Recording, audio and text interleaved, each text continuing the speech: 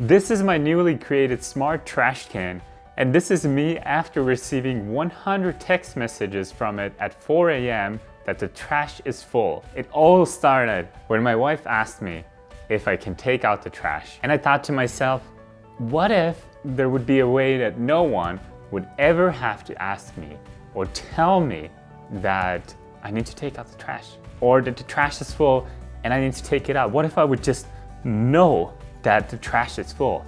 What if there is a way that I can do this? I know what you're thinking. Why don't you just look at the trash bin and see if it's full? And honestly, I don't think that's possible. Is it possible? Can I actually just go to the trash bin and look if the trash is full? Nah. Anyways, knowing myself, that would not work out. But I knew I needed to do something about this. So I decided to look into smart garbage cans.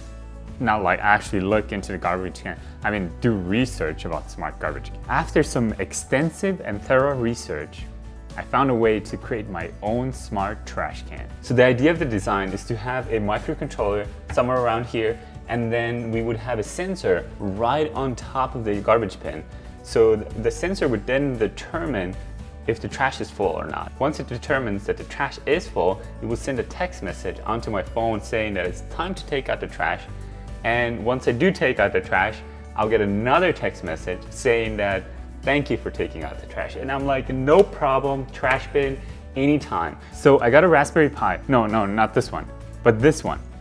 Bought a sonar sensor and got to work. I wrote some code and created a Twilio account to send text messages using Python. After some time of testing and coding, it was finally done. It was time to put this into action. Using some double-sided tape and duct tape, I attached a sensor and Raspberry Pi under my sink or right on top of the garbage bin. And now I just had to wait. On the first night, I ended up getting over 100 text messages that the trash was full, and I also got some thank you messages for taking out the trash. This was kind of annoying, but unfortunately, this all happened just because the sensor fell off, and it was an easy fix. So I grabbed some more duct tape and put it on there to support it. Finally, the moment that the trash level started reaching full was coming up after a couple days. I got my text message that the trash is full, this time for real. Then immediately after that, I got another text message that thank you for taking out the trash. And this happened because the trash was not uniform. So the sensor was measuring the distance, and it was determining that for this measurement, it was in the right level, and for the next measurement, it was out of that level. So I thought that it took out the trash, but I did get the memo. I had to take out the trash, which I did. I took out the trash, and then I got a text message after taking out the trash that thank you for taking out the trash. After 1 week of using this trash can, like things were okay, you know, like I was getting my text message, I was able to take out the trash. But there's this one particular evening, I was just watching TV and I got a text message that the trash is full, and I thought, you know, I'll just do it tomorrow, right? Like I'm just tired, I just want to relax, just watch TV, watch some TV shows, and just have a good time. And about an hour later, I got another text message saying that I know you're sitting on the couch, so get up off the couch and go take out the trash. So I went and took out the trash. Then after taking it out, I got a passive-aggressive text message. That wasn't so hard, or was it? And I was like, how the heck did the smart trash can know that I was like sitting on the couch? There's like no way for it to know. But then I remembered that I wrote the code. So I put it in the code.